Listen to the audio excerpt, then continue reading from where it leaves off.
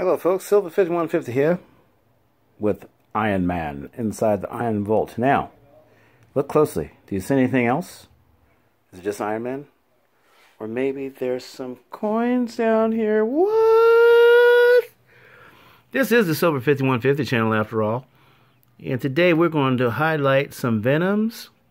And we're going to revisit the cutest bullion coin in the history of mankind. Mankind. I got these coins here because I have some kids in the neighborhood or at work that I'm going to make sure they get these out into circulation. I'm going to get these out in circulation to them because I built their stacks for them little by little.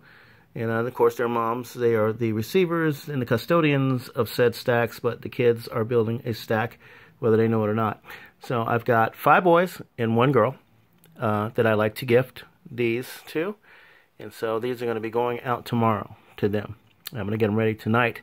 But I wanted to go back to my big move here a while ago when I was doing the exchange of the noble metals, the rhodium, the palladium, and the gold for silver. And this is a shout out to a subscriber named Biggles on my channel.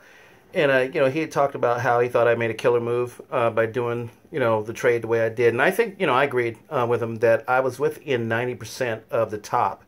The current top, you know, in terms of how low silver was versus how high those metals were. Didn't catch quite the top. You never catch quite the top in any kind of move like that, but that worked out pretty good. So just by the numbers, I remember buying rhodium when the rhodium to silver ratio was 71 to 1. I sold that rhodium to silver ratio at 551 to 1. Okay? So I got an additional 480 ounces of silver per rhodium bar than I would have when I bought it. Okay, so that was me playing the rhodium silver ratio swap. And then with palladium wasn't as extreme. I bought palladium when the silver to palladium ratio was something like 63 to 1. You know, it was actually no, that's not true. I bought palladium a little while back before that, so probably actually more like 51 to 1 on the rhodium on the palladium silver ratio. And then on the gold to silver ratio here recently, I had sold typically, I think the real market spot price trade was 83 to 1. So that helped me get, you know, a tremendous amount of silver for those metals. Now I'm not done. I've got those metals sitting in the depository, the silver, and those silver bars are sitting there. And the same group that accepted the metals I traded in, the rhodium, palladium, and gold, I just may come back to them later if this ratio starts to disclose or starts to break down to where now we start to revert back to the old ratios. Why wouldn't I buy rhodium, palladium, and gold again using that silver?